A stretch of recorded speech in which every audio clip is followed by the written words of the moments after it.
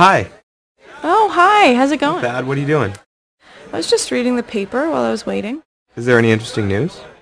Well, yeah. I was reading about some new research on physical fitness. How even little activities like fidgeting can make you fitter. Fidgeting? Really? So if I tap my foot a lot or move around in my chair, I'll be in better shape? Yes. Seriously, it's apparently true. There was a research study, let me see where it was. Oh yes, it was at the Mayo Clinic in Minnesota. Anyway, they found that all kinds of minor everyday activities like standing up to stretch or getting off the sofa to change the TV channel and even fidgeting could make a difference between being thin or being overweight. Maybe I should throw away the remote. Well, maybe, because if you have a remote control, it keeps you from moving.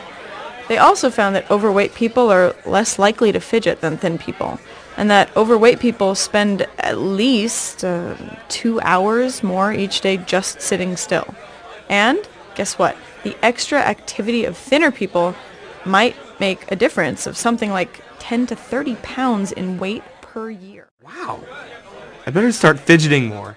No, you don't have to worry about your weight. But don't some people just fidget more? Some people seem like they're more nervous than others or something. Yeah, that's another really interesting point from this research. They think that people may be born with a tendency to either be fidgety or not fidgety. So either you're born to move around a lot or you're not? That's kind of discouraging, isn't it? Well, you'd think so, but the lead researcher for the project says that he doesn't feel it is.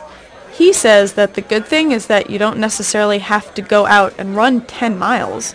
Just any little movement or activity could contribute to physical fitness. Okay, that's good to remember. I'm curious, does the article explain how they did this research? Yeah, in fact it does. The people in the study wore special clothes that had sensors in them. The sensors took measurements every half second. There were 20 people in the study, and they wore the special clothes for 24 hours a day for 10 days as they went about their daily routines. They found through the sensors that thin people spent at least 150 more minutes moving in some way than the overweight people. That's so interesting. Hey, can I read the article? Of course. Here you go.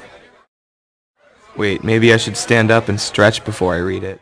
Maybe you should.